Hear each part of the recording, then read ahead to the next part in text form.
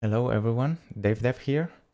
In this video we're going to talk about how to create virtual hosts to simulate a website with a domain locally using XAMPP. Now for this video we require an installation of XAMPP. If you don't have it, please take a look at my previous video about how to install and configure XAMPP to use it. If you do, let's just continue. So for doing that, we will need to go to XAMPP folders and let's go to htdocs. So in here, as I said in previous video, is where you store your local websites. As you can see here, I don't have any, so let's just create one. You don't need to, but I tend to specify what virtual host domain I'm going to use on the folder. So for this video, we're going to use dev. Well, actually, I want to use example.com. Now, the problem with this is that this configuration is going to override this domain. So if you have example.com live on a server and you want to be able to access the local one and also the live one, you will need to use a different domain. So what I tend to do is just add a prefix, like for example, dev.example.com. This way you know exactly what version of the website are you browsing when you use the browser. So if it has dev on as a prefix, it means that you are browsing the one on your machine. But if it doesn't, it means that you are browsing the live version.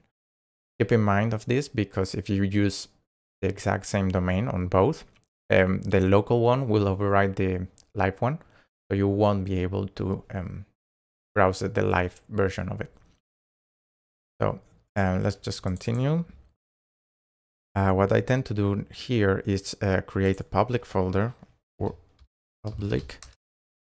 And here is where I store all the public files that people can see and access, like the index HTML. You don't really need to follow this exact structure, but I like to have it separate between public and private, so I can classify the folders and the files accordingly. So let's just add something in here. Just h1 hello world, classic hello world. Now we have the website, and let's just configure it. So what we have to do next is going back to the XAMPP installation folder, go to Apache, conf, extra, and then look for this one, httpd virtualhost.conf. Now edit it. Okay, in here I have it already, but let's just start over so we can go through.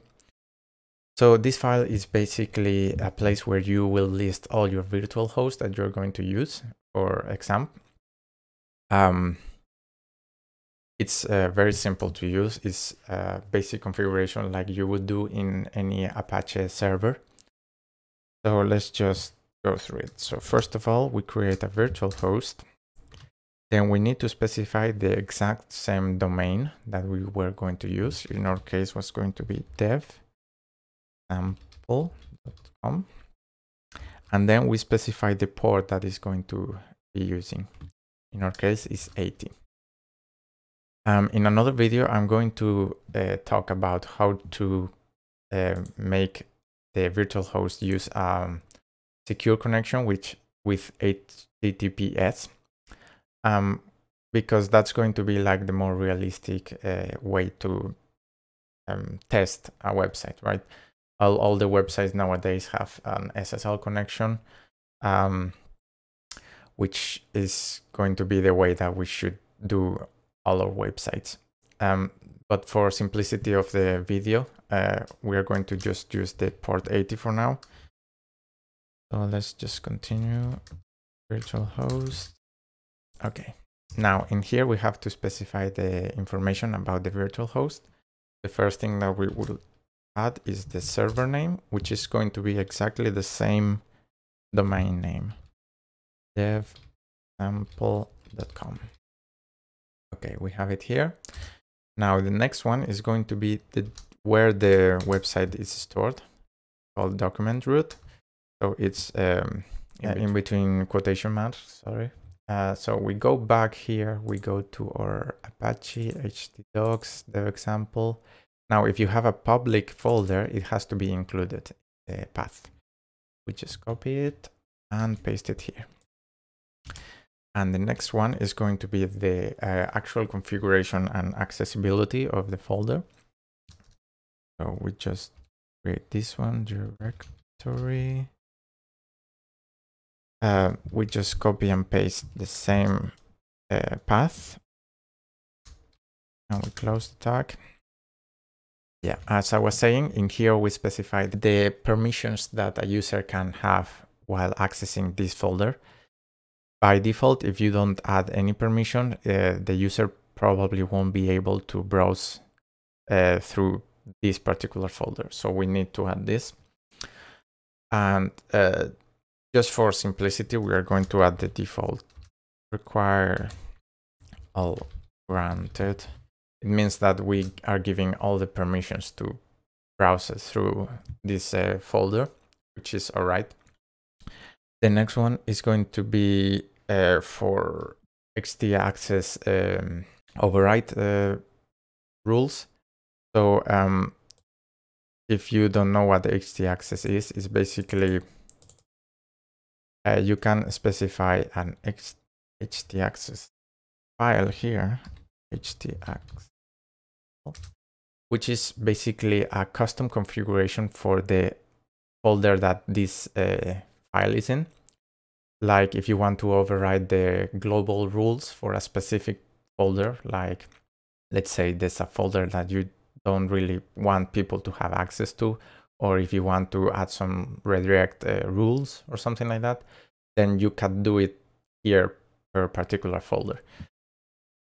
You can also do it here if you specify the actual folder, but I think this one is like more common to be found, and this is the way I used to do it anyway. Okay, so for being able to use those folders, those ht-access override files, we need to add this rule, which is allow override all. This is optional. You don't need to have it if you don't have ht-access files. So feel free to just remove it if you don't need it. So we save, and we still need to do one more thing. In Windows, you need to specify that this domain that you are using here is going to be hosted by our machine. Yeah, because on our machine, we don't have a domain resolve. We need to specify that this is on our machine and we need to host it. And for doing that, we need to go to our system32 here. Okay, so this is the path. C drive, Windows, system32, drivers, etc. And this file called host is where we have to specify our domain. So if we edit it and we come here, as you can see, everything is commented out. So there's no virtual host set, but we are going to change this. We need to add, we need to specify the IP that we are going to use, which is going to be our default one for localhost. 0.1. And then we need to specify the domain that we are going to host, which is dev.example. And that should do it. Okay, we have our configuration in Apache in XAMPP, and we have the configuration in our machine to be able to recognize this domain, and we'll be able to override it. Now, the last thing we need to do before trying it is just to restart in Apache. Okay, and then if we go back to our browser and just type dev example.com, there you go. You have the website here with our custom domain, and that should do it.